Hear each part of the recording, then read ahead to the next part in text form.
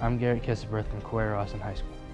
Growing up, I was always the weird kid. I was a 185-pound sixth grader. Everyone called me fat. I was shy. I only had 2 friends, and coming back from 6th grade summer into my 7th grade year, I made a drastic change, and all of a sudden everyone wanted to be my friend.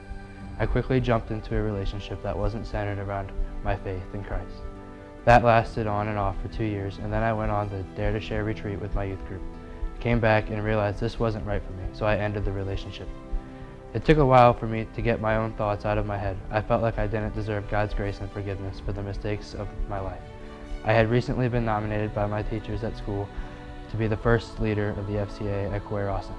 I felt guilty and thought I couldn't be the one to lead these kids, but one morning when I got in my car before school, I found a Bible verse on my seat that my mom had left in there. Joshua 1:9 says, "Have I not commanded you? Be strong and courageous, do not be afraid, do not be discouraged, for the Lord your God will be with you wherever you go."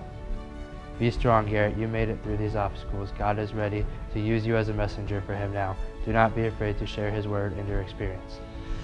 Reading that note was a sign from God himself. As soon as I got to school, I talked to Mrs. McFarland, our FCA advisor, and I told her I was ready to lead.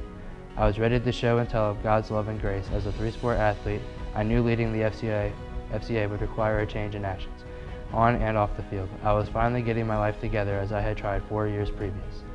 Our FCA started in 2015 with 11 kids.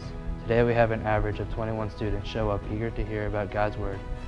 Oftentimes I will find myself having face-to-face conversations with kids who think they're not good enough. Though it pained me to share my story at first, now I understand it was all part of God's plan. He put me through the hardships he did so I could connect to the other Cory Rawson students and use my experience to shine his light.